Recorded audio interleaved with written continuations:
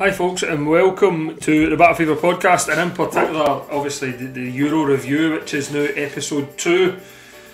We've actually had a bit of football to watch, or a bit of football maybe to hide behind our sofa as we watch it, depending on whether you follow the national team or not. Joining me this week again, we'll get Derek Clark, Patrick Cascade, we'll get Geo, who is the man behind the FUT cards, and also we have Callum back with us as well. How are we doing, team? We alright? Hi, we're alright. I was at work when Scotland played, so I didn't have to watch it, so I'm alright. You lucky bastard. Lucky you. Patrick, how are we doing, mate? Yeah, good. It's nice to have the football on, and it was interesting today and yesterday to see all the Champions League draws, kind of whetting the appetite for further down in the summer. But interestingly, UEFA have banned all away fans, so there will be no official Rangers travelling parties to wherever they go. But I think we will all see some guys with Union Jacks in wherever it is. We're all over the world anyway, so it doesn't matter. Official parties. Yeah. I'm sure there'll be Rangers supporters who find their way into these places. Yeah. That's just the way they are. Obviously, the Euros have begun. We've now seen every single team in action. We're recording this on Wednesday. This goes out Friday. So obviously today's matches like Wales, Italy, people like that, we won't be able to comment on. And obviously tomorrow's games, and then the big one on Friday, if you like. Going back to, obviously Derry, you've got the Italy top on the day. It's a belter in Italy shirt actually. But going back to Italy started the tournament. Oh, it's a smasher, mate. It's an absolute smasher. A comfortable victory over Turkey. Now, is it that the Turks didn't really show up to the opening game, or was it that Italy were just that good? I think it was a bit of both, I think, Scott. Now, I was speaking to a pal of mine who, surprisingly to me, he knew everything about Turkey, their star players.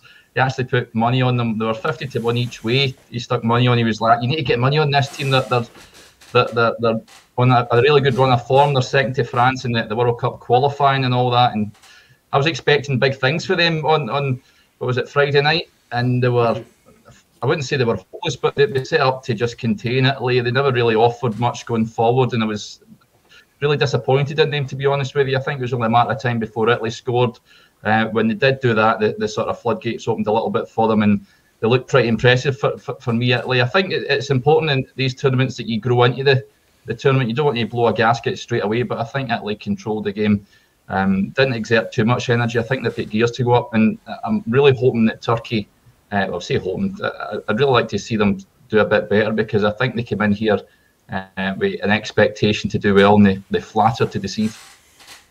Patrick, is it that they'll maybe find out a wee bit more about Turkey after today's game against Wales? Basically, obviously the viewers and the listeners will know the result of this by the time this goes out, so it could be that we'll cover both angles here, that the Welsh did well and they're probably through, or the Welsh are now maybe looking at the exit in the tournament. But in terms of Turkey, you were obviously talking about them as well, that you wanted them to do well.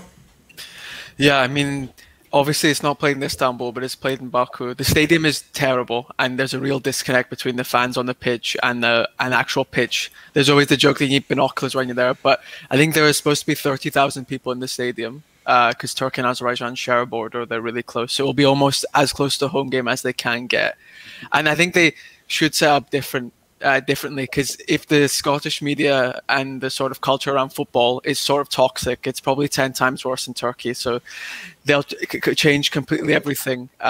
You'll see probably, the listeners will probably know Cengiz Ünder. He was at Leicester this season. He was subbed on in the second half, and he offered a bit of pace, and he got Turkey's only shot on target. So he'll probably start from the onset. But Wales, I only caught the second half of it, but the scoreline seemed to flatter them quite a bit. I think their keeper Ward did really well to keep them in the game, and at 1-1. But I think we should see Turkey play a bit better. But I mean, Wales have set up to be quite dogged and active on the counter-attack. So I really don't want to say any score prediction, because as we've seen, a lot of upsets can happen so far.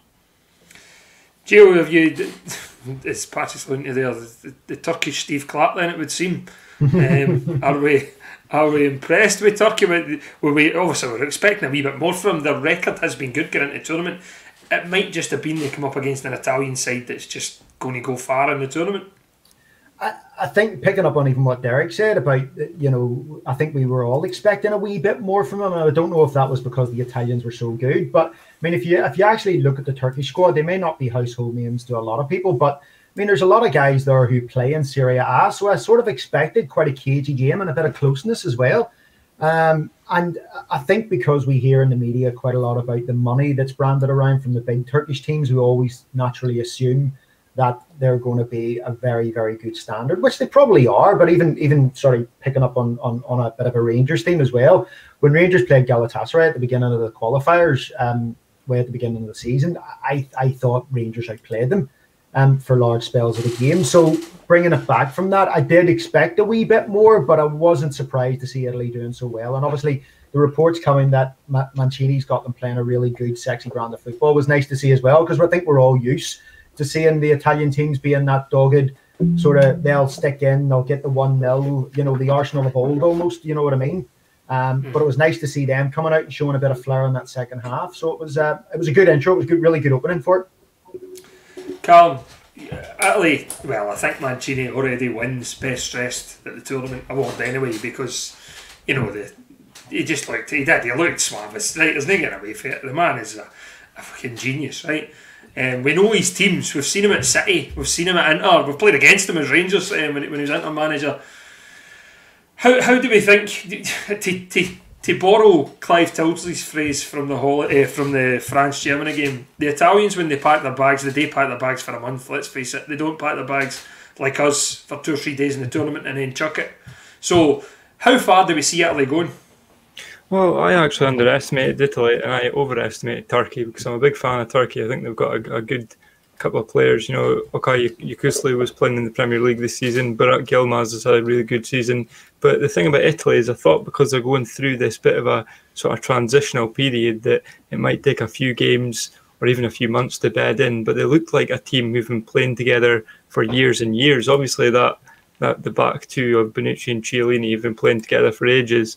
But you've got the likes of Spinazzola and Locatelli and the boy who came off the bench, what's his name, Chiesa, who don't have that many caps to their name. So I expected a lot less from them.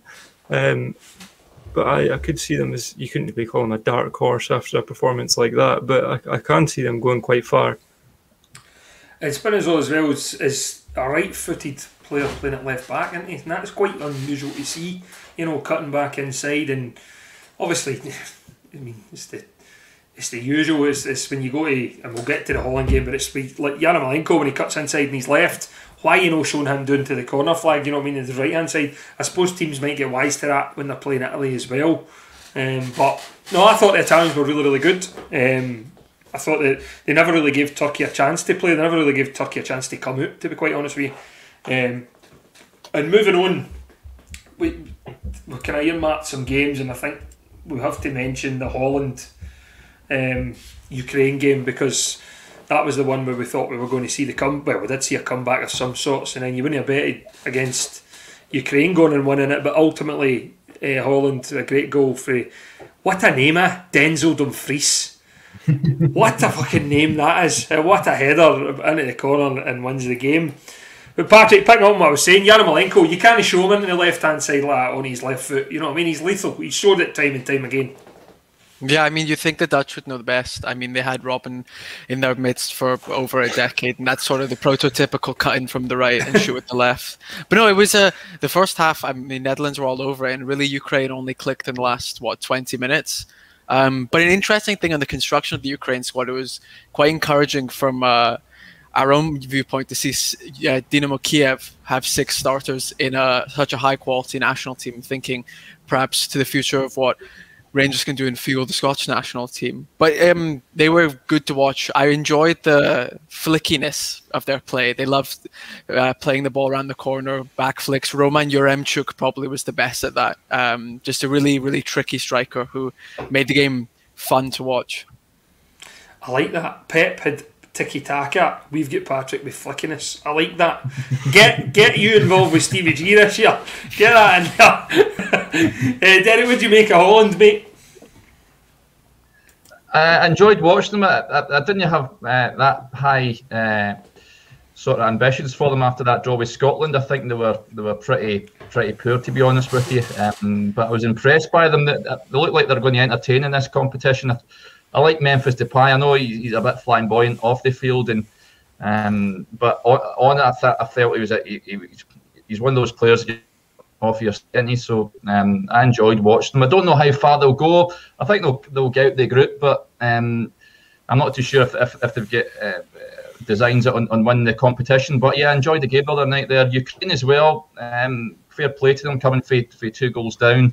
I think with Shevchenko as the manager as well, you're expecting some sort of entertainment as well. So those two, I think, can go far in the competition. I don't think they'll win it, of course, but yeah, it was a cracking game. Best game of the tournament so far, easily. I think as well with Holland, Geo, they probably are going to be the ones to watch as they progress through it, because defensively they aren't great, to be honest with you. They remind me, no, they don't remind me a lot of Rangers because defensively they're not great, because obviously defensively pretty good, but in terms of how high their fullbacks are, they are basically like 2 attacking players. You know, it's like watching Tav and Barisic, but slightly less quality. Pushing forward. So I think with them being kind of shaky at the back, they're missing Van Dijk, obviously, and also quite clinical going forward. And Derek's saying about Depay there. Depay never really showed as much in the Ukraine game as what he did even against Scotland. So I think he's got levels to go up, but I think they're going to be the side that'll entertain. Yeah, I mean, again, I believe Depay is very close to signing for Barcelona. And I know they've obviously a Dutch connection there with Koeman again, and he's trying to recruit and bring back that Dutch sort of Cruyff, Rijkaard sort of feel to the club again. But yeah, again, picking up on what you said about the fullbacks, I was really impressed with Dumfries. I thought there was 2 or 3 occasions before that where he came very, very close as well. Yeah. I know could have had a hat trick, mate. Yeah, but they play 3 at the back.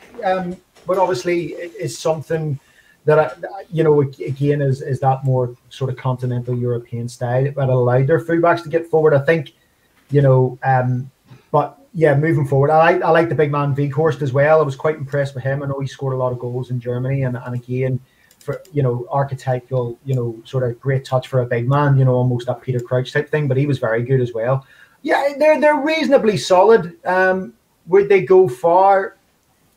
I would like to see it, because again, we all have that sort of semi-Dutch connection and things like that, and we've always enjoyed their brand of football throughout the years. But again, I think for them, if they get to the quarters, maybe even the semis, it's a really good tournament for them. I think, Callum, they miss Ronald de Boer. I think they miss Fernando Rickson. I think they miss Bert Konteman, Michael Bowles. Do we need to go on? Our Dutch connection at club level obviously is huge, and it's a national team that I always like to look at and hope they do well. I think they flew a plane over their training base, am I right, the Dutch fans, and said 4-3-3 because that is the Dutch style and that is their formation, let's face it. As Gio says, Callum, they set up with kind of 3 at the back with the 2 wing backs. I suppose the board leaves himself open to criticism big time. You can't obviously always go with what the fans say, but he does leave himself open a wee bit. Yeah, they do like that formation there, and sometimes that's been a bit of a downfall with Barcelona. You see that they're trying to get this Netherlands or this Dutch connection back, and you can't just play a formation because it's the club ethos. I don't think that really works. They've tried the 4-3-3 quite a lot, and it just doesn't suit the players that they have, and so it took a brave move by Koeman to change to like a sort of 3-5-2 at times or a 4-4-2.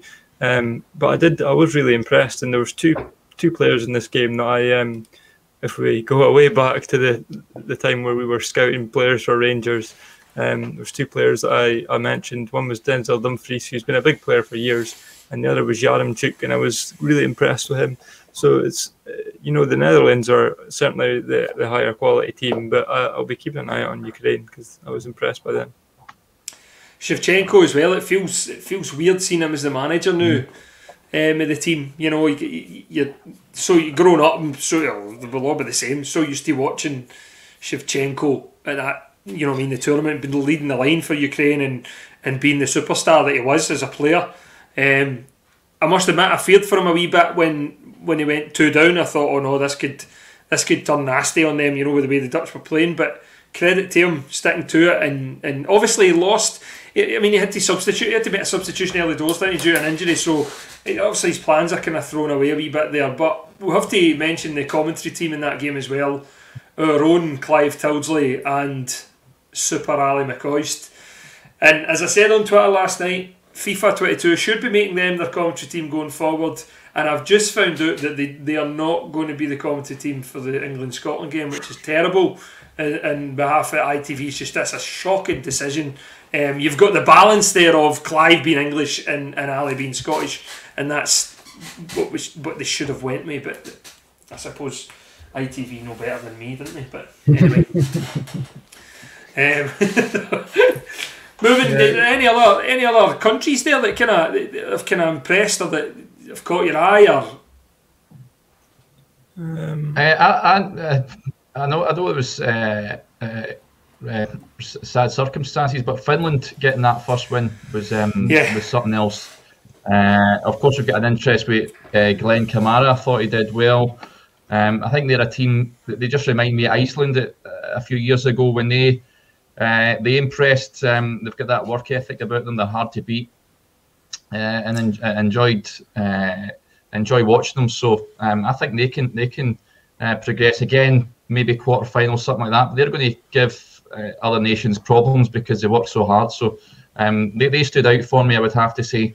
The Czechs, I know we're going to touch on this, Scott, with the Scotland game, but the Czechs, I didn't really have, to be honest, I didn't really know much about them but before they came to the tournament. I'm not too sure if you can read a victory over Scotland into that too much, based on the sort of calamity that we were. But they were impressive. The boy Schick, of course, scored the worldie. So they're a team that could cause problems to England and Croatia. Yeah, definitely. And also we should touch on the tragic circumstances in Christian Eriksen. And I'm glad to hear that Christian Eriksen is, you know, responding and is making jokes and is talking to his teammates and things like that. I think the first aiders on show that night should be praised. Denai Evans for their quick response, the referee for his quick response and understanding the seriousness, and also the Danish captain as well. And then the full Danish squad for getting Runham and offering a bit of privacy while TV cameras, for some absolute unbelievable reason that I'll never understand, were still rolling, showing a man there receiving CPR and getting defibs involved, and I just don't understand that at all. So our thoughts are with Christian Eriksen and his family, and hopefully makes a speedy recovery, and who knows if he'll be able to go back playing again. You look at Daley Blind, who's obviously back playing again after similar, you know, troubles, and then you look at guys like Fabrice Muamba, who obviously has had to retire through it, and in Scotland we had Phil O'Donnell, remember, that sadly passed away. So, you know, it's got to be, I suppose, whatever's best for Christian Eriksen's long-term health has to come into that there, and maybe the decision will need to be taken out of his hands a wee bit, you know. So, but speedy recovery, and hopefully he's back to full health soon. I think before we get to Scotland, we should probably touch on France-Germany last night. The two real heavyweights that have met so far in the tournament. Callum, Germany coming into it, with Jockey Love and that announcing he's leaving, you know, Flick's taking over. It was always going to be a kind of a tough tournament, I suppose, for them. But you can't write off the Germans as such. They are, you know, Volksprung durch Technik, as they say. It's German efficiency. Yeah, absolutely. And if you look at that German team, there's still a lot of heavyweights of German football, and there's the kind of newcomers who've exploded in the last few years. Robin Gosens is one of my favourite players, but I really fancy this France team again. I think that to a man, they're almost all the highest quality of player that you can be. I like their back line. I think Benjamin Pavard is one of the most versatile defenders that I'm watching just now. He can play at right back, and he can play so comfortably at centre back, and you see him go further up. N'Golo Kante doesn't need much, and Benzema's had a big resurgence in the last few years. So it was France that I was keeping an eye on alongside Belgium. Those are the two teams that I really wanted to watch. You can never discount Germany, but sometimes the quality that France have, especially along with their pace, it's frightening at times. The thing is, as well, is you've got Kimmich there who's playing as right wing back, Patrick, when he's played centre midfield or certainly in the midfield for Bayern. So, is there a thing that they're kind of, I suppose, accommodating Gundogan and Toni Kroos really, rather than maybe playing the players that are in form in their correct positions? I think probably the German squad is the epitome of shoehorning at this World Cup. I mean, Gnabry's playing striker as well. You kind of have to play as where you see fit. I think form is often overemphasized in terms of in the national team because you're playing for a different team. Albeit if you score 30 goals as a striker, you want to be starting. But it's a different dynamic. Even though it's the same game, the nature of international football is quite different. But I think it was a good game. I don't think much should be read into either team. I think Germany probably did better than most were expecting, at least certainly what I expected. I sort of thought France would roll them over, but the 1-0 was probably fair. I think the most talk was probably about Paul Pogba. He was really impressive. Or also the weird incident that happened with Rudiger biting Pogba, and which was just weird. But no, Pogba was, I mean, maybe it's because we're in the UK and it's always an Anglo-centric sort of focus, but I thought Pogba was really impressive. It's sort of just a marriage of circumstance where he plays best with those around him, and France can provide him with the necessary cover, whereas Man United seemingly can't. Yeah, I think that's a huge point there, Derek, is that, in the Man United team, he's not playing with Kante. Do you know what I mean? He's not playing with guys like that next to him. I know Bruno Fernandes, and that's a great player, but he's not playing with people who can allow maybe Pogba to go and express himself as much. Yeah, I was having a chat with a boy I know last night, and we're thinking maybe English football just doesn't suit him. Maybe he's used to it, played in Italy or Germany or Spain, where he gets more time in the ball, and that may be the reason why he's much more impressive for France on the eye than he is for Man United. So yeah, it's one of those that I'm sure Ole Gunnar Solskjaer will be hoping to rectify.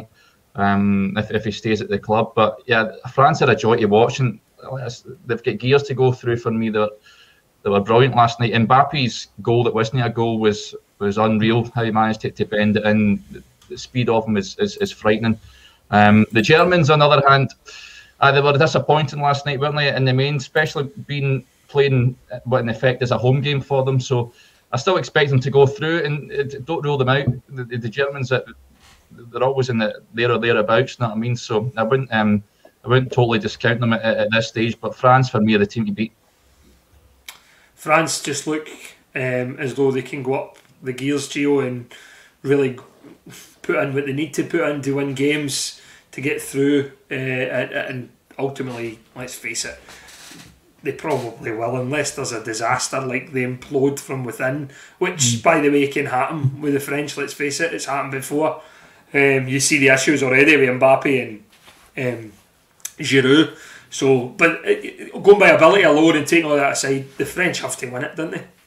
Yeah, they looked so good last night. I was really impressed with the work rate of the players you probably wouldn't usually associate with high work rate. The likes of Antoine Griezmann, really putting in a massive shift. On the left-hand side, and obviously, the fans' favourite, everyone's favourite, Kante was just sublime last night. He was just so good. He was so good, and he just does the simple things so well. But Germany looked a wee bit toothless last night. It was hard to say. Like Patrick said, they had Gnabry playing up front, where for Bayern he usually plays in that more withdrawn, sort of bursting through sort of role, and they just didn't. In the second half, they got it together a wee bit, and I was a wee bit disappointed in Germany. I thought we would have had a wee bit more of a two heavyweight type of tussles going at each other and back and forth. But again, the French just look so good. And Mbappe, I mean, there was a I think he gave Matt Hummels 30 yards, and he literally caught him and went past him, and it was like schoolboy stuff. But it was like men playing against kids. It was frightening, but yeah, it was a good game.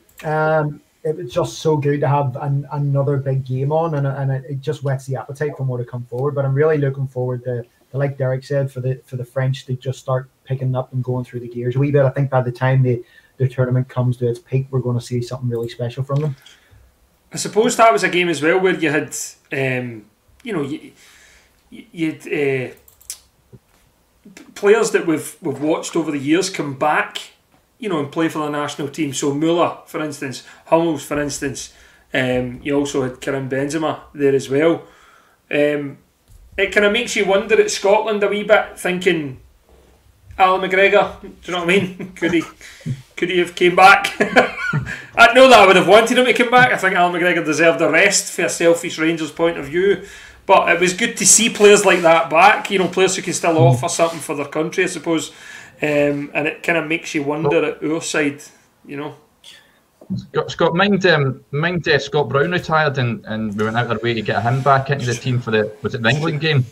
Yeah. So Steve Clarke should have went cap in hand begging, done whatever it takes to get him back between the sticks, because I can bet you everything that I own that goal, that second check goal, wouldn't have happened if McGregor was in goals. Right, before we get to that, that debacle, obviously our podcast sponsored by G4 Claims this year. So, imagine a world with no cold calling. A world where companies don't sell your data to other companies who want to pester you. At G4 Claims, we don't cold call and we don't buy a single lead from data companies. Oh, and if you're due any compensation from your car accident, you pay nothing to us at all. For full accident management support, including motor replacement, repairs and personal injury compensation claims, just search G4 Claims today. For help the way you want it. Right, so Scotland. we all sat last week and we all said about how it was hard, whether you like the national team or not, whether you follow the national team or no. I challenge MD, who doesn't have any, who has a small ounce of pride in the fact that they're Scottish, not to get swept away a wee bit in the build-up, especially on Monday. The first one in 23 years. We're at home. You're up against the team who you would say we have the chance of beating here. Really, if we're looking at it realistically on paper. The team comes out, and Patrick, I'm coming to you here because we had a wee kind of message about this earlier. The team comes out, and I believe a nation is deflated in one team lineup. Right now, if we're deflated, can you imagine the players? Right, and Steve Clarke did say these guys done well in Serbia. Well, that was last year. Players form dips. You only need to look at Ryan Christie, who's been decent for Celtic in the past. However, he's not been great this year, yet he finds himself in the starting lineup ahead of maybe others who should be there. Your thoughts on that? Well, the Rangers focus thing is I didn't expect Patterson or McLaughlin to start. I would have wanted him, obviously. McLaughlin probably has less of a case because obviously Marshall's reputation precedes him, and he, for whatever reason, he has done all right. And O'Donnell, I don't think should be anywhere near the squad, but I expect him to start as well, just because obviously loyalty is placed perhaps at the highest perch in Clarke's setup, and you can make the argument that perhaps Patterson is physically not mature enough, he's not big enough to compete at the top level, but then you only need to look at the examples of him competing in the Europa League and in the Premiership this season. But beyond that, I think not starting Adams was probably the overall most scandalous decision when you take your blue glasses off. I think he showed an injection of creativity, pace, and just a general upturn in form for the team in the second half, because between the 45th and the 55th minute, Scotland were dominating. You can make no qualms about it. But besides that, I think McTominay was poor, but the people sort of failed to perform. I think Turnbull should have come on, Gilmore should have come on, but I was surprised Christie got hooked at half-time. I thought he was definitely better than Armstrong, but I think it was just a calamity of errors, which ultimately lays at the feet of the manager more so than anyone else, because Marshall obviously has the one glaring error, but beyond that he put in a decent shift. Jack Hendry has a brain fart and shoots, but he did hit the crossbar 10 minutes ago, and he did score against Holland the week prior, so you can't really blame him for shooting. And you can make the case that O'Donnell's so back that Hendry isn't offered the ball to the right to cross it in, so he's either forced to throw in a random ball into the box or shoot. So he's kind of given a few options, but it wasn't great. On that, right, let me read what Steve Clarke has said in the press today, right, which, if you're a Scotland fan who agrees with Patrick there, is particularly on Stephen O'Donnell, you probably turn off the new. Analyse the game and tell me what Stephen did wrong, Clarke said. How many chances came off that side? Jakub Jankto, one of their most dangerous players, had a quiet game. The left back, a really good attacking left back, Jan Baril, didn't create a chance in the game. So analyse the game before we start killing players just because of who they are and where they play. Analyse his games when he plays for us. Look at his performances objectively. Just look at the games. Stephen's first job is to be a defender. So analyse the games. That's all I'll say on that one. Now, already you can hear people going, "You're a fucking clown," right? So, Derek, we're not going to call him a... Well, we are going to call him a clown, right? Because that's what the guy is, in my opinion. Patrick makes an excellent point, which I made earlier, and I've not really heard a lot of people say it, right? I was talking to my dad earlier about the game.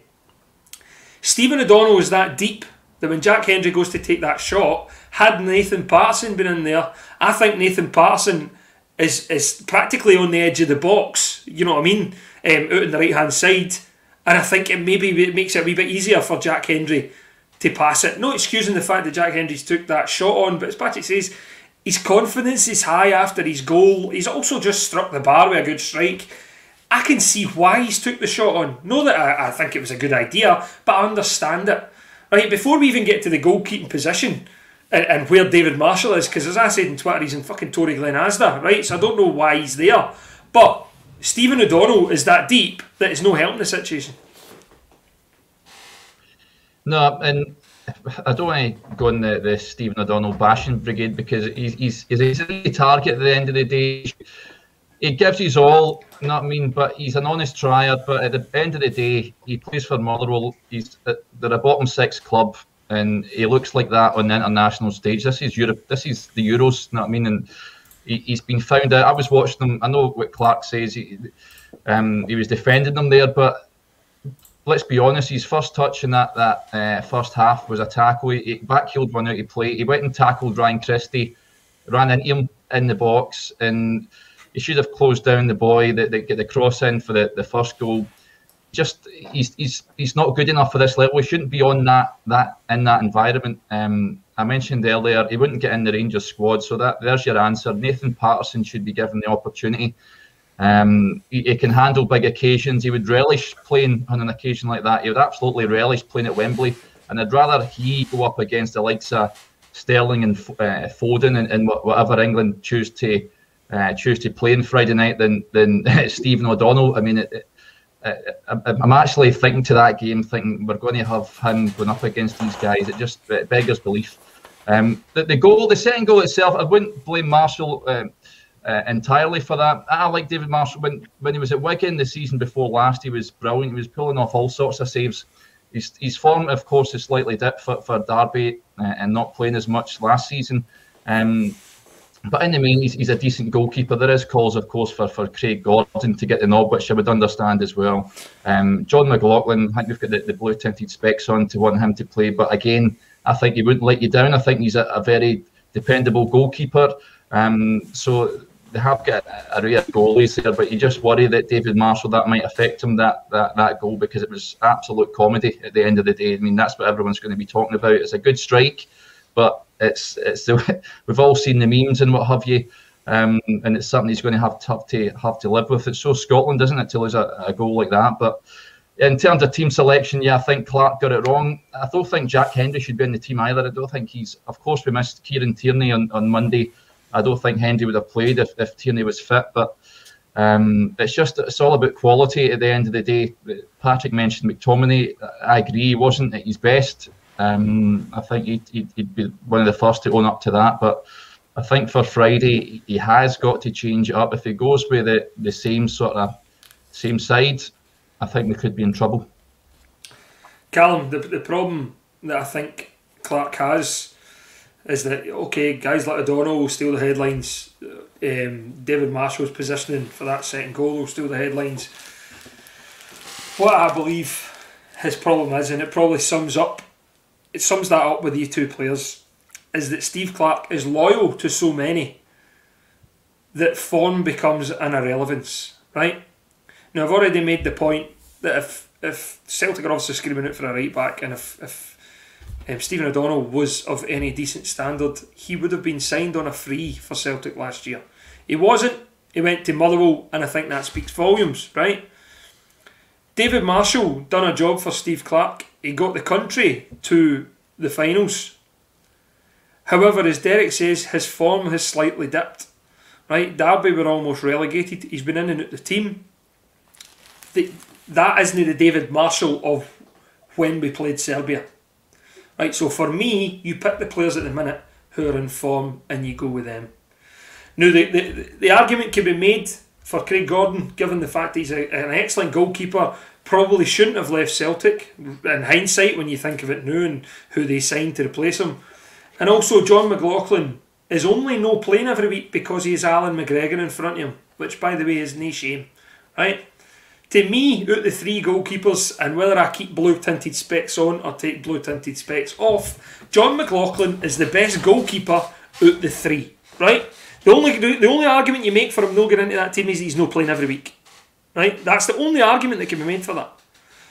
So we'll get to those teams later for Friday, right? But is he loyal to too many players who are probably known for now, Callum? Right, so this is the only reason I'm here, to speak about this game. So give me a second, because I'm going to come out with some bad shouts, but I do think I'm actually quite a fan of David Marshall, because I thought he was really good the last time, and I think that there's a bit of a paradox if you're speaking about let's not be too loyal to players, let's play players who are on form, but then you say John McLaughlin isn't playing very often, so how are you getting a consistent basis of his form? I think David Marshall's harsh done by one error, which is a very big 40-yard error, but I think if you actually look back at the game, he made some decent saves, and I wouldn't be, when I'm looking at the team on Friday, if Marshall's the first name on the team sheet, that's not the first thing I'm going to be looking at. It's not the thing that's going to bother me. I do think his loyalty to some players is a bit blinding, because Stephen O'Donnell is a bit pish for me. I don't like Stephen O'Donnell. He's the cut Broadfoot, mate. That's what he is. He does a job, but at this point, I think you have to have solid, loyal and good players in every club side. But we're now in the national team in a European competition. I think that being, good and a good servant only gets you so far. I would rather just have a better footballer. I think Nathan Patterson is. That's the one big one for me that I'd like to see. I think it's so easy to write off Nathan Patterson because he's so young, he's so inexperienced, but he's also matured at a rate that you don't see many 17, 18-year-olds or 19, whatever he is now, progress in such a short space of time. He made a big mistake, and in my memory to mind, the Antwerp game is the best I've seen him play. As soon as he came back on, he was fantastic. He scored the goal, and I think if you were to give him a chance, yes, that goal probably wouldn't have happened. I don't actually blame David Marshall too much for Jack Hendry's decision to shoot, because I also don't like Jack Hendry very much. But I think Nathan Patterson has to be in there. And the Jack Hendry one, before we move on to our teams or whatever, that's another one I want to speak about. No one's actually mentioned Lyndon Dykes yet, who I don't like either, sorry to say. I saw about could have signed for us, mate. Didn't know, did he? Thank fuck. That's fucking Glasgow Rangers, no Queen's Park Rangers. There's a big difference there.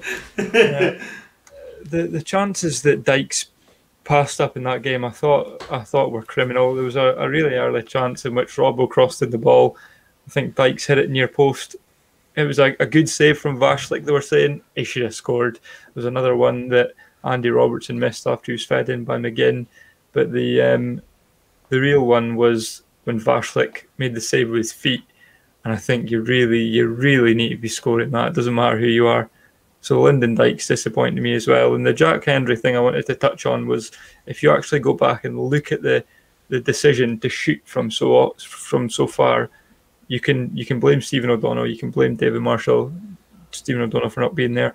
But I think there was, I've actually written it down. So he was surrounded by around 3 players, Jack Hendry, and there was a further 5 players on top of the 3 that was between Hendry and the goal that he was shooting at.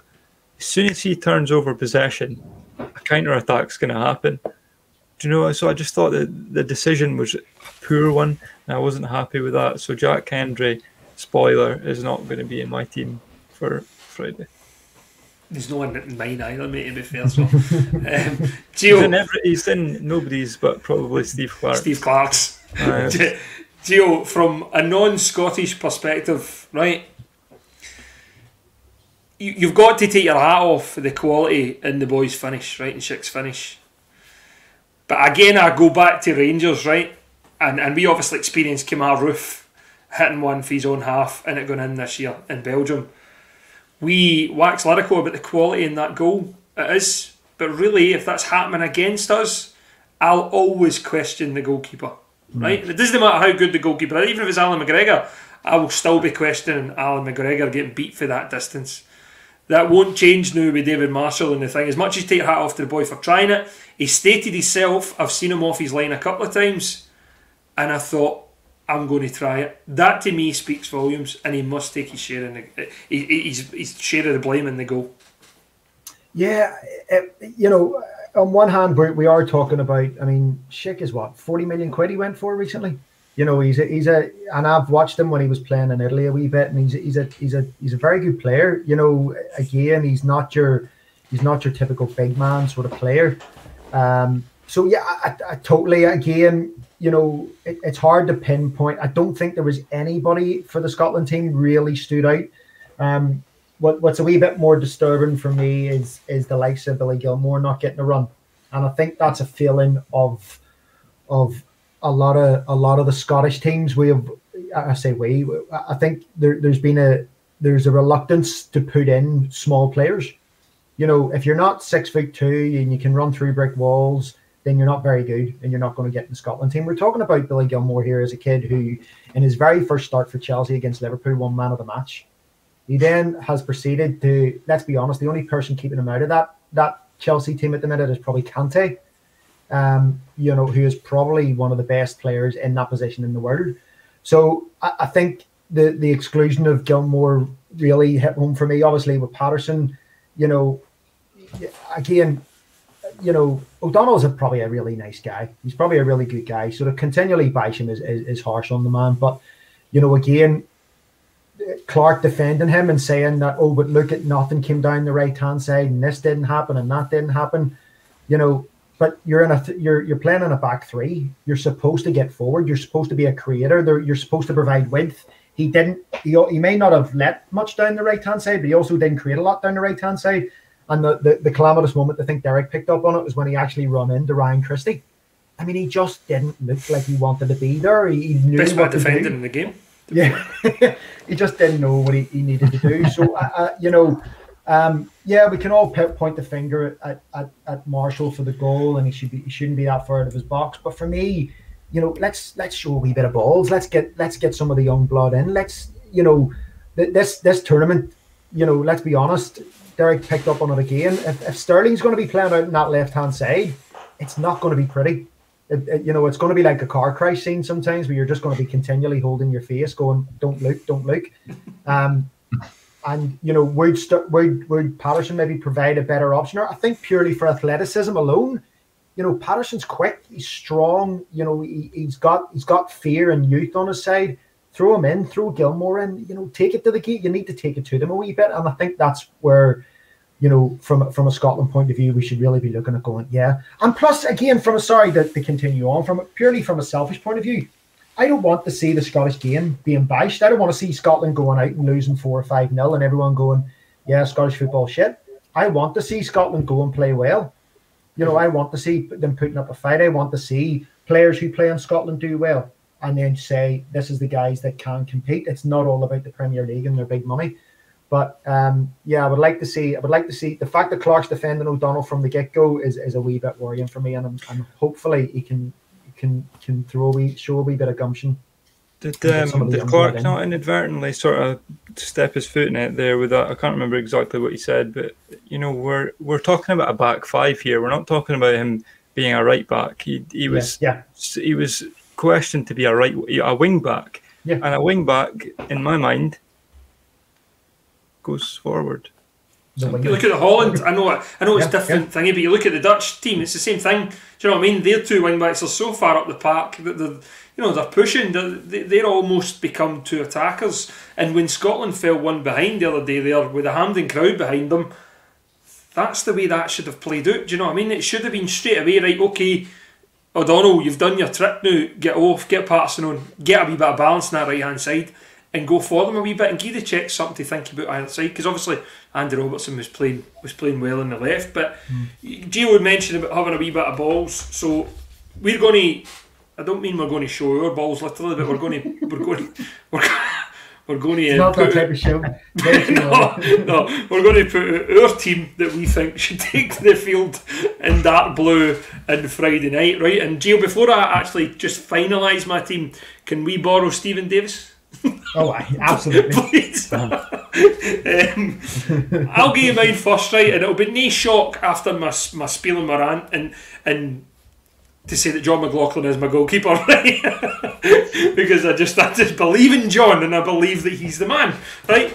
Now, where I felt sorry, if I can say that slightly, for Clark, is that his big players let him down on Monday. Your McTominays, your McGinns.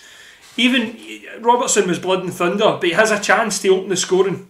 You've got to remain calm, keep composure, and stick the ball in the back of the net. He didn't do it. So I'm going to go Patterson right back. I'm going a back 4. I'm going 4-3-3. I'm doing Steven Gerrard stuff here, right? Because the blueprint is already fucking set. Just copy it, right? Steven Gerrard's side, right? Nathan Patterson. I'm going to put Grant Hanley in at centre half. Now I'm not sure why. I just don't know if there's just a lack of alternative there.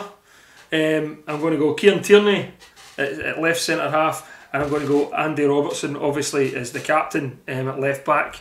I'm going Billy Gilmore holding in midfield, dictating play, and ahead of him I'm putting John McGinn, who I'm a huge fan of. I think he's a great player. He was poor on Monday, but he is a good player. And Scott McTominay, I would like to see more advanced like he does for Man United. I feel as though we hold Scott McTominay back a wee bit. When a big powerful player like that, he burst into the box once on Monday and arguably should have won a penalty kick. Do you know what I mean? So to me, Scott McTominay should be a wee bit more advanced. James Forrest I'm putting on the right hand side. Fitness might be an issue there because of obviously he's hardly played for Celtic this year, but I thought he looked lively when he came on, unlucky not to score. And I've went Ryan Fraser as another one whose fitness is, he's not played a lot recently for Newcastle, but Ryan Fraser's pace and Forrest's pace on the other side I think would cause teams problems. If Fraser can't make it, then I've opted for Stuart Armstrong. Again, don't think he was great on Monday. Has played well for Southampton, to be fair to him. And Shea Adams through the middle. Again, pace. I believe pace is huge in football nowadays, in modern day football. And Scotland slow the game down by playing Dykes up top. I agree with Callum completely. I was just playing devil's advocate there when he was going on about Dykes. But I just think pace is where we should go as a Scotland team. Some would argue that possibly England's weakness is high balls and cross balls into the box. Maybe that's the case, but I'm sorry, Dykes hasn't done enough to start the game on Friday night. Derek, over to you, mate. It's pretty much the same team as you, Scott, but I've went back 3 Hanley, Cooper and Tierney. Hopefully he's fit. Patterson and Robertson is the wing backs with Gilmore, McTominay, McGinn in the midfield, and I put in Forrest or Nisbet supporting Shea Adams. I'd probably go up for Forrest just because he's he elects to go over that right hand side, doesn't he? He might, and that just beef up that right hand side a bit more, and he's got a bit of attacking now. So I would probably start him. He did well when he came on the other day there. So and Che Adams up front for me, and that's how I would play it. Sorry, I'm taking Hanley out. I forgot all about Cooper. I'm not a fan of Hanley. I just couldn't see that. Patrick, let's see your flicky tacky football. Yeah, I'll keep with the 5-3-2 system, just because even as much as you'd want it to change, I think there's no chance that during a tournament there would be a full systematic change. But I would start with, despite it's not going to happen, I would put McLaughlin in goals. Right wing back Patterson. At right centre back, I would prefer McTominay. I think his dynamism is best as a centre back. I think his long term future is best there. He also can provide, given that Tierney's fit, a sort of dynamic of the overlapping centre backs that Sheffield United brought that was quite successful, so that they can provide some sort of direct ball from centre backs. Then central centre back would be Cooper. Tierney left centre back, Robertson. Then the two central midfielders would be Gilmore and McGinn, and then the sort of attacking midfielder I would like to see David Turnbull, and then it would be Nisbet and Adams up top. It's quite wholesale changes, but I think the nature of it is that you got to test the players who have been on form, those who will perhaps provide a spark. I think Nisbet and Turnbull both provide a creative angle, and I think Nisbet's definitely better than Dykes. It does sort of take out the direct route that you can go with that Dykes provides, but I think Nisbet is a better finisher and is quite good at linking up play. And whenever you watched Hibs, he was the man. Much like Turnbull, who was the best Celtic player this season. Despite a poor season, he still performed really well. I would agree with that, by the way. And Turnbull, if you're changing the formation I've put, Turnbull would probably make it into that team as well. How he never got on when we were trying to unlock a defence on Monday, it fucking beat me, right? Callum, Patrick says about wholesale changes and stuff like that. Personally, I would change the manager, mate, but what about yourself? Hi, Steven Gerrard. If you fancy just staying up here another couple of weeks, that's all right. Right, so I've kind of gone with the same logic as Patrick in the sense of the formation. I don't see Clark waking up from this horrendous sleep that he seems to be in. I'm in trouble here. I've gone with a bit of loyalty. I've kept Marshall in goal. Do you know what? My blue glasses are off. I think John McLaughlin is the better keeper, but I just don't see him starting against England. I think Steve Clark's going to instill a bit of loyalty and probably hope that that'll inspire a good performance. The back line can either be a 3 or a 5, depending on how much you want to lie to yourself. It's probably going to be a 5 of Andy Robertson, Grant Hanley, Liam Cooper, Kieran Tierney and Nathan Patterson.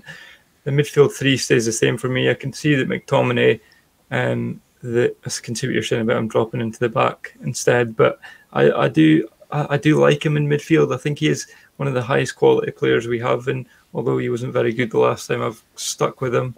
So John McGinn, Scott McTominay, and Billy Gilmore in the midfield, and the two up top, Che Adams and Kevin Nisbet and Lyndon Dykes. If this is the starting lineup and this is the bench, this is Lyndon Dykes somewhere over here. Away from Dykes and Jack Hendry actually both here. I think we should try and get the two on the show. So, we can ask questions. So what is it that makes you pish? See how you're very good. Well, to be fair, with Matt Warburton on, we could ask him about Lyndon Dykes, to be fair. What are you seeing in him now? No. That's his plan B now, mate. Apparently, I heard a rumour that he actually has Mark Warburton's nudes and he's trying to believe them. I mean, Geo, your team, mate. I know, obviously, coming from a Northern Ireland perspective, and by the way, the Green White Army missing from the tournament is to the tournament's loss, to be fair, because the fans alone would have been great to see and hear, and the joy that they bring. Don't get me wrong, personally I'm delighted because Stephen Davis gets a rest, but that's just my Rangers glasses again. Mate, who would you go with? Would you change formation? Would you change personnel? Would we phone Kenny Miller and ask him to come back just for one game? Well, Callum would be my manager straight off. Yeah, I'm just going to make him manager. Just in case it does happen in the future, I'll spoil that I would play the 4-4-1 Kenny. Okay. That's what I would play. I would probably. I like Patrick's and I like Derek's. For me personally, you know, I love. Sorry, I have to use that word very loosely. I like the way Tierney plays in that Arsenal back three. He almost plays as a bit of a wing back himself. So I would like to see Marshall will probably be in nets, Tierney on the left, Cooper and McTominay, Patterson right wing back, Robertson left wing back. I would like to see Turnbull in there. I think he deserves a shot with Bill Gilmore and John McGinn, and Shea Adams, and probably a bit of Kevin Nesbitt up front. If he's not going to show the faith in Kevin Nesbitt, then maybe even the likes of James Forrest in behind him, that sort of thing, that wee bit of pace. And I think you probably need to take the game to England, because let's be honest, they're pretty potent going forward themselves, and their only real weakness, if we're being totally honest, John Stones and Tyrone Mings at the back. So, you know, maybe stick the two up front, go man on them, and let the midfield runners from Turnbull and McGinn come through on them. That just about kind of wraps it up. We've put the world to right. We've selected our Scotland squad that's going to defeat England at Wembley on Friday night. I dread to think Steve Clarke's squad. I dread to think what will happen if Steve Clarke goes with what he seems to be doing. I think we could be in for a nasty night.